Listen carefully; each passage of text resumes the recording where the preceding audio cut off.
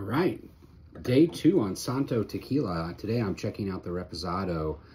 This is Guy Fieri and Sammy Hagar's project. Totally zero additives whatsoever in this tequila. It's from NOM 1107, which is a relatively straightforward kind of craft NOM. Not a lot of huge brands come out of there. This is a very lightly aged Repo. So depending on the barrel set, I mean, Repos can be anywhere from 60 days to 364 days. So as long as they're not more than a year old, you know, they're considered Repos rested. And this is a gentle nap, we'll just put it that way. So a little bit of color, but not a lot. Really nice melon aroma on the nose, fresh mint, fresh agave, but it's a very distinct melon note to it, which is quite nice actually. Let's take a sip.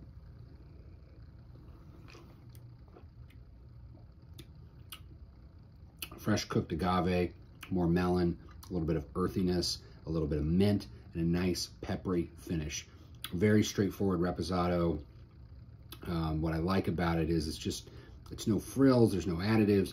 You just want agave flavor. That's what you're getting here, with the addition of a little bit of that kind of fun melon, pepper, mint note. It's a really nice Reposado. Cheers.